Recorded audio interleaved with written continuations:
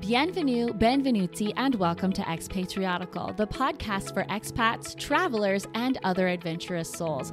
I'm Chandra Alley, and after living as an expat with my husband and 4 children in 2 different countries for 6 years, I've learned the arts of pivoting during pitfalls, traveling tastefully for less, and soaking in amazing new cultures without losing your own.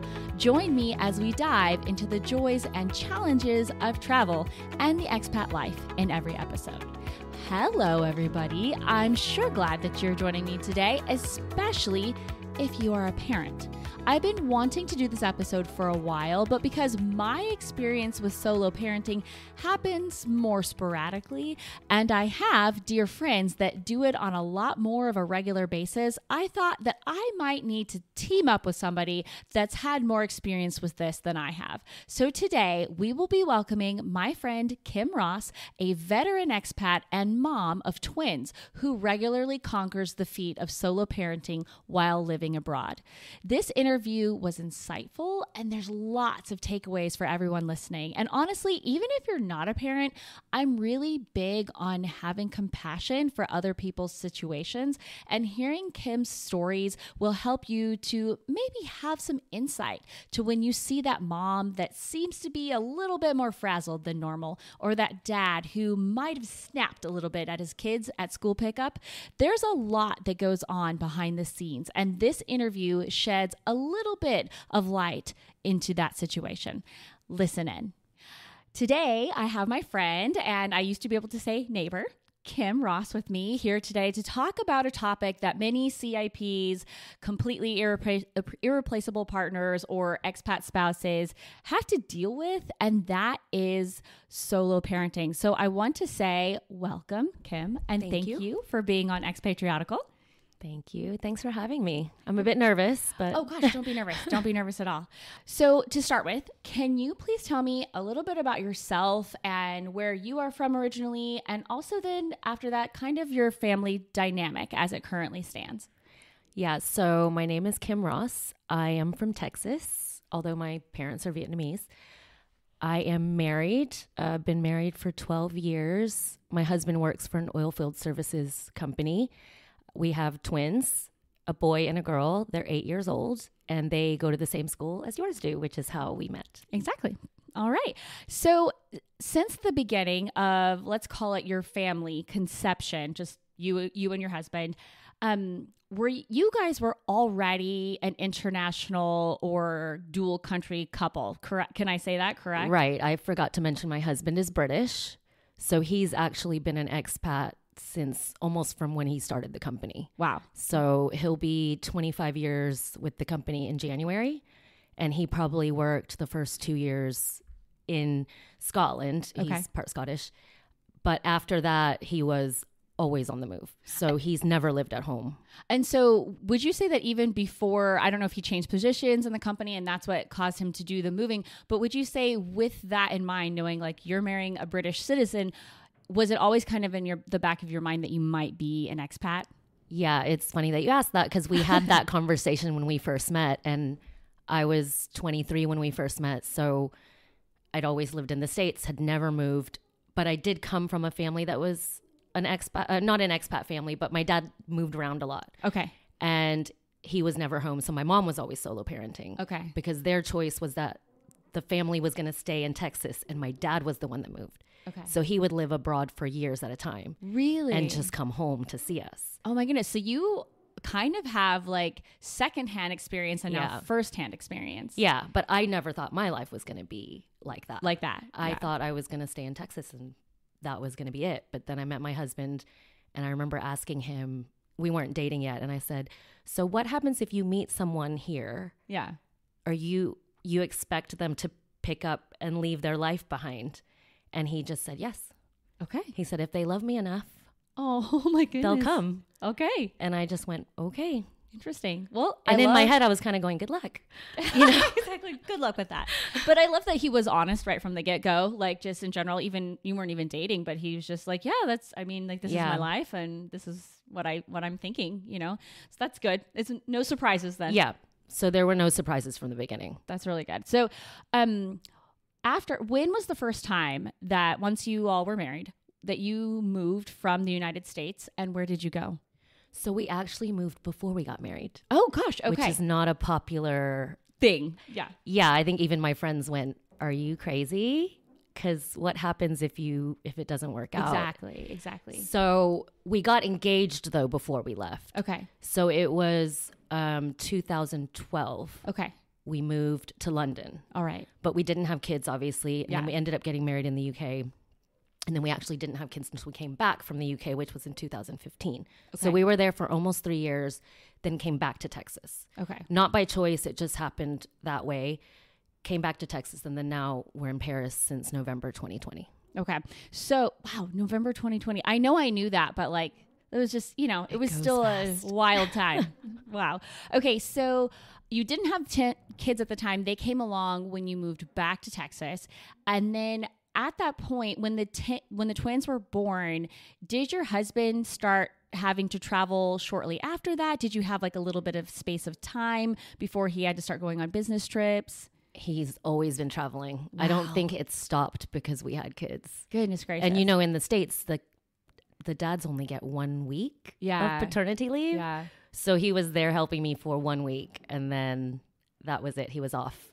And even when he is working, it still feels like I'm solo parenting because he leaves before the kids wake up. Yeah. And then he's home after they've gone to bed. Yes. Which is when my parenting stops, right? Is after they've gone to the parenting, the difficult part of it is finished when they're in bed because exactly.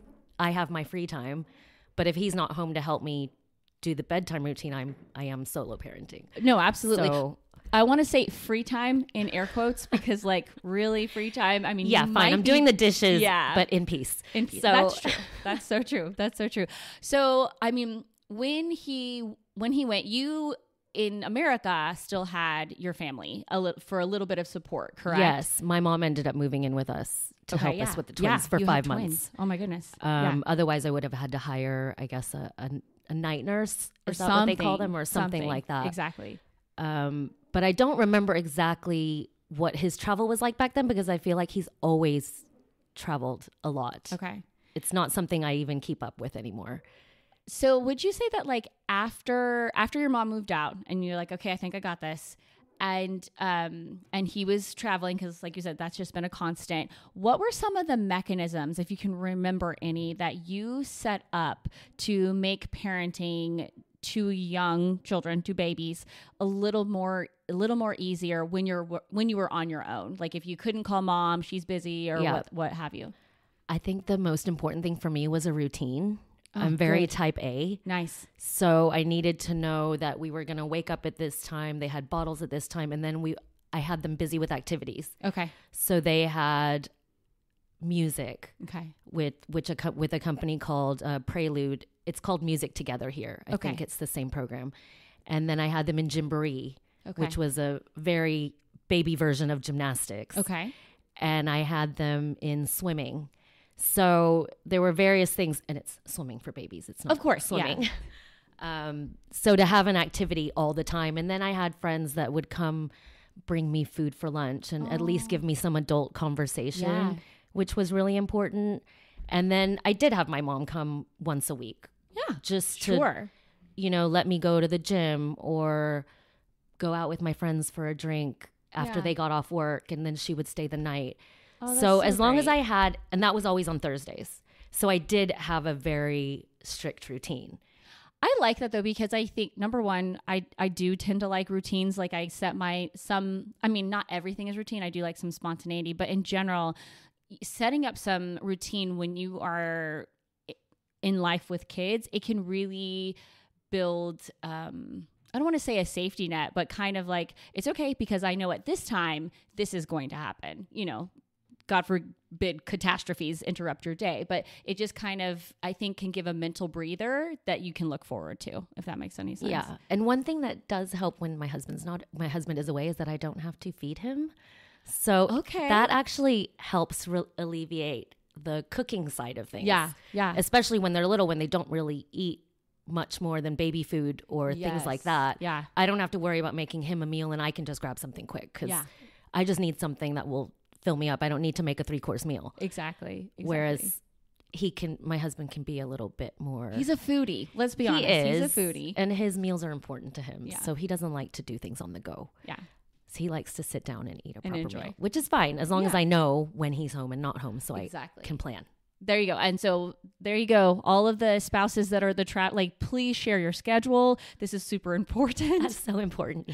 Oh man. Okay. So now fast forward from the beginning, 8 years since the twins were born. And what are some things that you have in place, if they've changed, that make those days or sometimes weeks when your husband is gone more doable as a solo parent? I'm going to guess still routine. Yeah. Still routine. Things are a little bit easier now because the kids are older. Yeah. So they go to school. Yes. But now I have my day planned out from the minute I drop them off at the bus. I basically go to the store, which is just around the corner. Yeah. And grab stuff for dinner or for lunch the next day. And then I usually have laundry going. Okay. There's always something to hang, fold, wash. It seems nonstop. Yeah. So laundry is something that is just I'm always behind on, it seems like. And then just cleaning stuff. Living in Europe, I find that there's a lot of dust everywhere. Yes. Because you don't have that central air. Yes, exactly. It doesn't move it around. Just it's been so interesting. So dust is my enemy. So yeah, it's those basic things. But also I can now, again, I'm freed up because I don't have to make an extra meal. Yeah. I can make the kids something more simple. Yeah. And I have time to catch up on a book when they go to bed or watch a show that my husband hates. There are those shows that him and I do not watch together because he won't do it. I can't do this. Yeah. So those are saved. I have a list. That's awesome. Of the things I can knock out when he's not around. I like that because I think, again, it's something now to look forward to of like, can't wait to start this when that time comes that I have the TV to myself. Yeah. But he has made it a point where we have to speak on the phone every day. Good. We kind of got away from that just because we got so busy and we would just text. Okay. But he was the one that said, I don't like that. We need to speak on the phone, even if it's just for 5 minutes. So he made more of a conscious effort. I would text him because it's usually him with the busy schedule. So I would text if we were free and then he could call us. He wants to speak to the kids if they're still awake. So yeah, it's been a lot on him to be a little bit more mindful of that. And try to be more in touch with the kids because I think that's the bit that he misses. Yes, exactly. You know, he wants to speak to them as well. When he's working, it also motivates him to come home earlier because I don't push the kids' bedtime just to keep at all. Up. Exactly. Yeah. You know, that has to be on him to be responsible for that. Yeah. If you want to see the kids, you know what time they go to bed. Exactly. So just try to leave the office earlier. Yeah. Yeah. Exactly. You know, they go to bed at 8:30, so that he needs to be home by then. But if he walks in the door at 9, too late, he misses them, exactly, you know, exactly, which makes them sad as well. Of course. And I do like that was something that, I mean, he got to or came up with on his own part when he's traveling, because Chris has not traveled as much since we've been in Paris the last 2 years. I don't know if anybody can hear the cleaning noise of the apartment above us, but if you hear a weird squeaking noise, that's what that is. So he hasn't traveled as much here in Paris, or in France, but when we were in Italy, he would travel quite a little bit, I would say. And then even when we were in America, especially even before he got to this position, he had a position before with his employer where he traveled a lot. At that time, we only had one child, but and bless her heart, I love her so much, but she was a really difficult baby. And so I was like, you know, couldn't wait for him to come home. So I think, though, as they've gotten older, I would kind of get out of this habit of like, you know, calculating what time zone is he in, and you know, and you're right, they have this busier schedule. Our things are going to be the same, and so maybe that is kind of a thing where couples can sit down and talk and like, let's try to make this communication to where you're talking, because I'll be honest that sometimes it'll be, if he's got like a week-long trip in America, then I'm like, he might talk to the kids like once or twice because he's usually in the Pacific time zone, and just, you know, all those sort of things where I'm just like, okay, well, you know, you're in the middle of your work week or your work day when I'm putting these guys to bed and we've been busy and homework and all this stuff. But I love that even just carving out that slice of time, the 5 minutes to like, for you to talk, for him to talk to the kids. That's really wise. And I think very uplifting for the family just Yeah, keep for that sure. unit. It makes a huge difference. Yeah, for sure.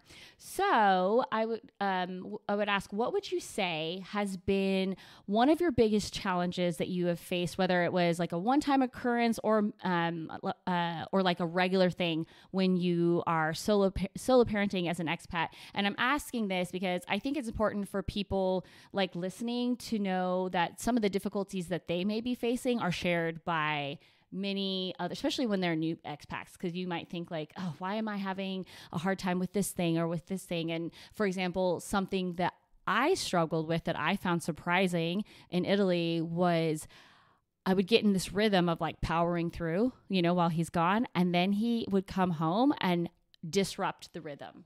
Like his present, like not that he was trying, sorry, babe, if you're listening. Not that he was trying, but just like, it just kind of throws this like machine that I had working out of whack. And it's just a new thing you have to readjust again and get used to him being home again. That was something that caught me off guard. I was surprised when that would happen the first couple of times. I'm like, gosh, like it's been really hard. And I expected it to be easier when he gets home, and it kind of is, but then this one thing kind of makes it, more difficult, if that makes any sense. Yeah, that's true. They almost become the fun parent. Yes. Okay. Yeah. Yes. Thank you. It is. It's just like, I'm still like follow the regimen, and they're like, hey guys, Yeah, no, that is a difficult thing. I think it's the kids and how disappointed they are and how they almost now expect him to not be around, which I think makes him really sad. Oh. For example, these things they do at school for Mother's Day and Father's Day where they fill in a questionnaire and talk about you. Yeah. His basically said something like, they asked a question and Harry wrote, oh, I wouldn't know because my dad's never home or something. He almost said he couldn't answer the question because he doesn't know. And Simon saw it, obviously, and it just is heartbreaking for him, which I think motivates him, though, to be home earlier from work. Yeah. Because that's a part of it. It's not just the travel. Yes. It's the fact that they don't even see him when he's in town. Yeah, exactly. They only see him on the weekends. Yeah. Another part of it is that I seem to become his admin at home. Okay. So I have to book his doctor's appointments. Yeah. But then I also have to cancel them or change them. Okay. I'm dealing with the tax guys, which is not something that's that difficult because they just need forms filled in and things like that, because our company luckily does our taxes for us through another company. But, so now I'm having to stay on top of not just our normal school routines and everything, but I'm having to contact him while he's abroad to deal with, something's happening to his tooth, and all of a sudden I need to book a dentist appointment for when he gets back. Yeah. But the problem is I don't know his schedule. So now he has to carve out time to send me dates that he's available, but he doesn't have time to send you those dates. Yeah. Exactly. So now I'm bugging him. He's annoyed because I'm bugging him, but I'm only bugging him because he told me to. Yeah. Yeah. Right? Yes. So it's this vicious cycle, yes. I think. Yeah. It's funny because I wish, and I know that for companies' privacy things, they probably can't do this, but sometimes I wish I could just have his schedule on my phone. So I could be like, okay, cool. Because otherwise, the same thing he does his own dental appointments and stuff like that. And actually, since we've been in France, Chris has done pretty much everything. He would probably say he did everything for himself. Like he would say that probably in Italy too, but I would have to disagree there. But like he does, everything himself now. But for example, the car.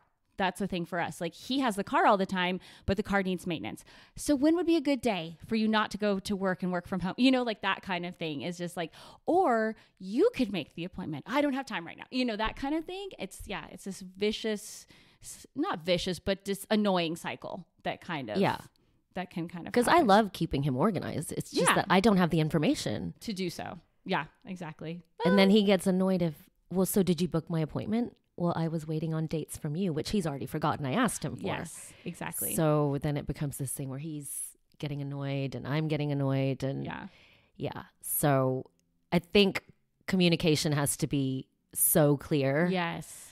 With who does what's expected of who, and you have to be okay with the agreement. Both so sides, that you don't harbor any resentment. Oh, that's good. Yeah. Because let's say we had no conversations and the minute he gets home, he's supposed to all of a sudden do the nighttime routine if he gets home he's early. Like, what? That's the last thing he wants to do. Yeah, exactly. He's been working nonstop, in meetings nonstop. The last thing he wants to do is put the kids to bed. Yeah. He'll say goodnight to them and stuff, but it's a lot trying to wrangle them into their pajamas and get them to brush their teeth and floss and go to the toilet. It's a whole thing. Yeah, exactly. So I don't expect him to help me with any of that. If he's going to do it, he does it of his own accord and lets me know. Okay. And then I'll see that they're doing it. They're brushing their teeth and I'm pleasantly surprised. Great. You know, so it's better to manage your expectations so that you can be pleasantly surprised rather than constantly disappointed. And see, I think you're very wise to say that. I would say that I always had these like really high expectations of like, okay, so now it's my break time, even though he has been working and traveling, and maybe he just jumped, 9 time zones and had to fly, all the things. And I'm just like, but I'm tired, And so I like that open communication, good communication. Sometimes I think it's really important for some of that to be written communication. So, and I'm not trying to sound vindictive, but just so you can go back and say like, hey, but remember I sent you this email. Do you remember that? Like, I know it might've fallen through the cracks, or a text message or something like that. Because even I would say, especially I actually forget sometimes something he's told me. You know what I'm saying? Like, or even, and sometimes even in an email, like, I looped you into that email feed. And I'm like, yeah. But, so I think continual open communication in multiple forms probably is. Yeah, you're right. So. Sign the contract in blood. Exactly. You can't back out. Okay. What has been a good surprise, if there are any, of having to solo parent at times? Well, I keep saying this because I don't like cooking, but it's the fact that I don't have to make him a meal, or even I have to iron less shirts, right? Because as long as if he's not wearing them, then I don't have to continuously, because sometimes when he's traveling, he doesn't have to dress up as much. He'll be out in the field or something, just wearing polos. But it's the ironing of shirts just nonstop, and the having to make, a proper meal every night.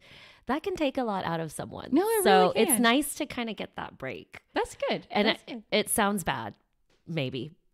I'm not saying that I want him to be away, but that is something when he tells me he's going to be away. First, it's a little bit of disappointment, but then I think, okay, I'll make easier meals that week and not have to iron so many shirts. No, totally. It's a win. Totally true. That's funny because, like you said, it's not that you're looking forward to them being gone. For me, it's like I have one less lunch to make, and then we can have pancakes for dinner, and pancakes and eggs. He doesn't like pancakes, so that's an easy, and the kids are thrilled. So yeah, these little wins that you have during that time, I think that's really important to acknowledge them, and then also to look forward to them, because you do have something that, I mean, when they're gone, I don't want to say drawbacks, but like it just changes. And so there's nice things like that to look forward to.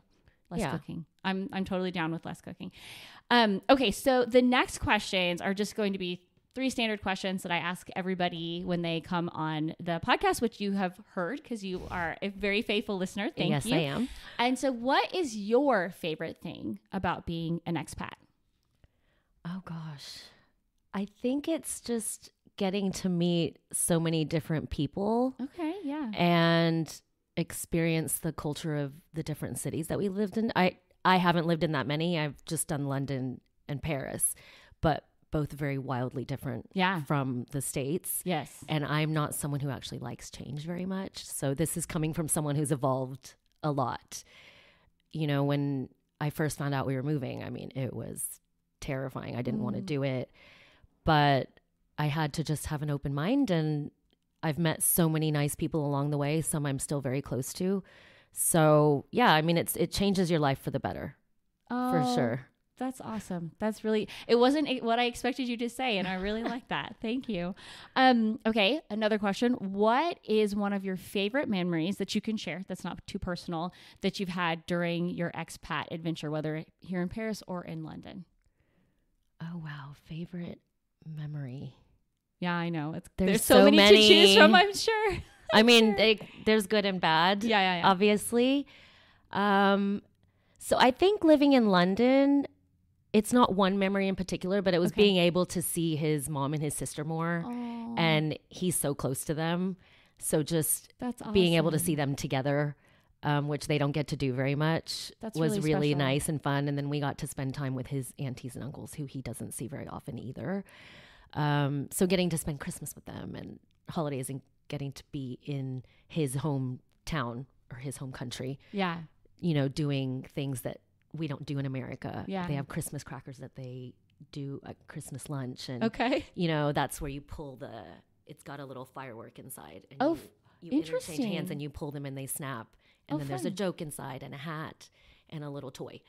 So, you know, little things like that we still do now because I just love them so much. Oh, I love and it. so we've carried them on. That was in the UK. Here in Paris, it's been getting to see the kids learn another language. That's been really cool. Okay. Because that's not something I can do. I'm not a language person, so I only speak one language. But being able to see them speak another language has been really fun. I love it. That's really cool that you actually get to see that, because my kids a lot don't want to speak in front of me. So that's impressive that you get to hear those little bits. Yeah, mine don't want to either, but you see it slips out sometimes when they're around French people and maybe I don't understand something and then Penny will be able to say something. Oh, I love that. And I'll say, oh, you actually understood that. So something is working even though you're telling me that you don't understand anything. Yeah, you're not learning anything. But clearly they're learning something. They're learning. Oh, that's good. I love those are really great. Like you said, cumulative maybe memories, but yeah, that's really great. Okay. And finally, and this one kind of puts people on the spot, but it doesn't have to be profound. Is there anything else, any last thoughts, words of wisdom or words of encouragement that you'd like to share today, especially for like somebody out there that, it doesn't have to be just for a solo parent, but somebody out there that's like finding themselves being a solo parent abroad and for the first time? Yeah, I think it's going back to the whole managing expectations. Okay. So you have to hope for the best okay, and plan for the worst. Okay. You know, and I think if you do those things, you're going to cover it all and not set yourself up for disappointment all the time. That's good. Yeah, I like that. I think that's the biggest thing is you expect too much of people or things around you or your experience. And even if it's just slightly below what you expected, then you feel like you failed or, you know, and it's too much. Yeah. You just have to relax and kind of go with the flow, I think, as an expat. Which, like you said, coming from you, I love hearing that because like, I'm not. But you do though. You do go with the flow. It's just not something that you love to do. No. But you do it. Yeah. So I set my bar very low. Okay. Because I'm so type A, I need to know what's happening. I need to have a plan. But living abroad, you just cannot. You can't plan for live everything. like that. Yeah. Yeah, exactly. Oh, this is great. This is wonderful. And I think like over something that can be kind of heavy. I mean, honestly, it can be kind of heavy at times, the thought, or overwhelming, the thought of like, okay, my spouse is going to be gone for a week or 2 weeks this time. And that can be a lot. But just like you said, set the bar low.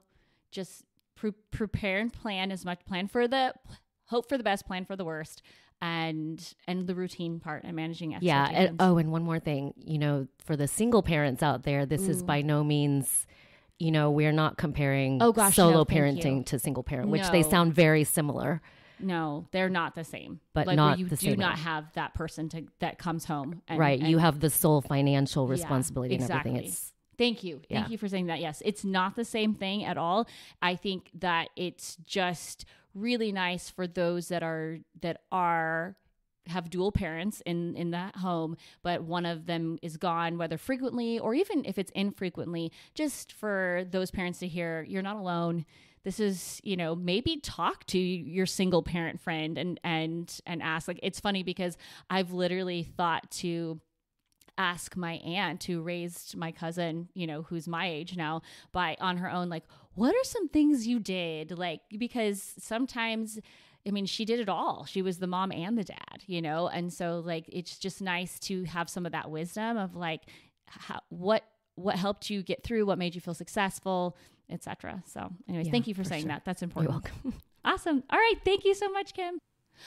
The practical advice that Kim gives of hoping for the best, but planning for the worst and setting the bar low with your expectations, not to expect nothing at all, but so that you don't feel like a failure later, is something that every parent, regardless of if you are solo parenting or not, should really consider.